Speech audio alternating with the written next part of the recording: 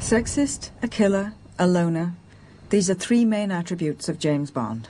And they also define him in the novels of his creator, Ian Fleming, whose books form the basis for the films. In writing the stories, we always go back to the novels because that's where you find the touchstone for the character. You find elements and situations where the character is being put into interesting situations, and you can see how he reacted. It's sort of the archive for the Bond character. Ian Fleming even expressed opinions as to some of the casting of the main roles. When Sean was hired, I believe Fleming called him that great snorting lorry driver, was not happy, and then grew to love him as the pictures took off, and Sean was so wonderful. It's a Dom Perignon 55. It would be a pity to break it. I prefer the 53 myself. And who was first choice to play the original villain? Clumsy effort, Mr. Bond. You disappoint me. None other than Noel Coward. Noel was asked to play Dr. No, and he was quite funny about it, because I became very friendly with Noel, too. Coward was also an acquaintance of the Flemings in Jamaica. He'd built his house on a hilltop. Fleming built his by the sea.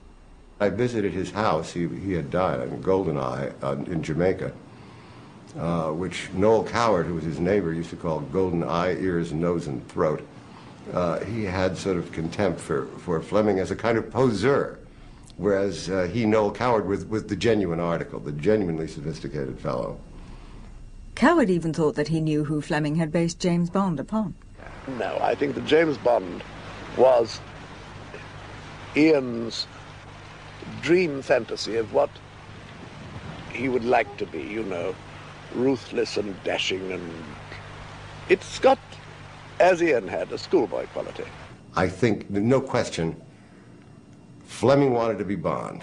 People do connect me with James Bond simply because I happen to like scrambled eggs and short-sleeved shirts and some of the things that James Bond does, but I certainly haven't got his guts nor his very lively appetite.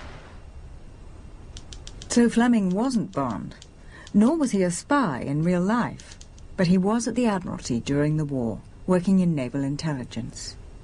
His position, really, to put it in modern parlance, he was the combination of an ideas man and a fixer.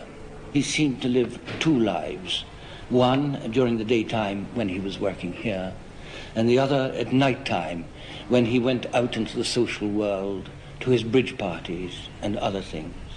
He was in contact with real spies. Could one of them have been a model for Bond? The most obvious one was the chief, the MI6 station chief in Paris, who was a rather flamboyant character called Biffy Dunderdale. And he used to travel around Paris in a Rolls-Royce, which seems to be kind of almost the wrong thing to do if you're a spy, sort of bringing attention to yourself. But apparently he used to do this. And he was very effective, in fact, in his job. If Fleming borrowed a flamboyant character for his hero, the name he gave him was more mundane. I wanted to find a really flat, quiet name, and one of my Bibles out here is James Bond's Birds of the West Indies. And I thought, well, now, James Bond, now that's a pretty quiet name, and so I simply stole it and used it. Inspiration for his romantic locations proved very easy. After all, he'd bought his house in Jamaica after the war, and he came there to write every year. He had this 3 months holiday that he'd earmarked for himself in Jamaica. He would go out there, he wouldn't hang around, he didn't socialize very much, or at least he had just one or two friends that he would see, and he would sit down and tap away at his typewriter, and by the time he came to go back to England, usually sort of end of March, perhaps early April, he had a novel in his bag. His books were distinguishable from the American spy genre by one obvious factor: the nationality of Bond. His books are very British Raj. I mean, he is very full of the Englishness more than just the Britishness of that character. It not only distinguishes him from a lot of other action-adventure films, but I think it accounts for a lot of his personality and a lot of the traits that the Bond character has. His sophistication, his sense of dress, sense of decorum, his manners, his knowledge of fine wines and cigars and brandies and all kinds of things. Well, cheers. Cheers. Pity about your liver, sir. It's an unusually fine Solera. 51, I believe. There is no year for sherry, 007. I was referring to the original vintage on which the sherry is based, sir. 1851. Unmistakable. Precisely. I think that with the character of Bond, it may be the only time in modern era where the two words British and panache actually work together. I think right now being English is a very popular thing to be. I mean, look at Austin Powers. I mean, it seems that everything English is very cool. And Bond has always epitomized not only the elegant Englishman, but the Englishman of all countries. You know, the man who fits in anywhere, the man who's got a certain air and a certain class, and who can really sweet-talk his way into any situation and out of any situation. And I think that's what people identify with. Over there.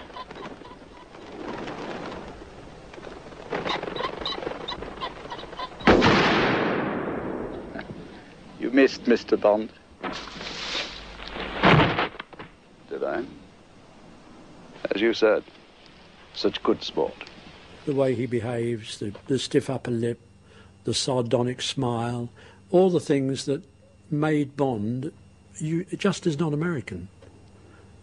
The ironic character, Americans don't really understand irony, do they? I mean, that's very much an English sense of humour, which they love when they see it, but they're not able to reproduce it themselves.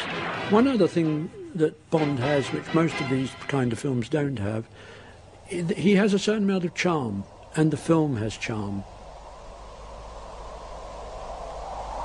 But charm alone won't rescue Bond when he's skied off a cliff. What about heroism and a few special gadgets and pieces of kit? All British made, of course.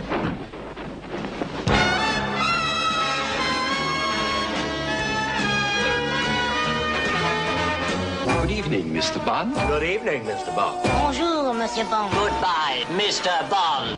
This is the part I really like. When push comes to shove, what's kept Bond going anyway? Backseat driver. I think the reason that James Bond is surviving is because it sort of buys into that myth that we all have. It's the great myth about the heroes. And James Bond certainly is a very current hero. He comes in and he's a strong, silent type, does the job and moves on.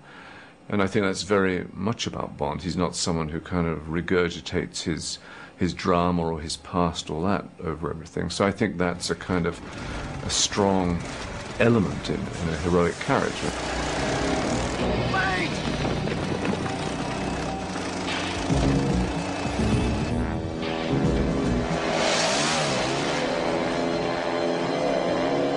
All Bond's other attributes would be pointless if he weren't a hero who could perform remarkable feats.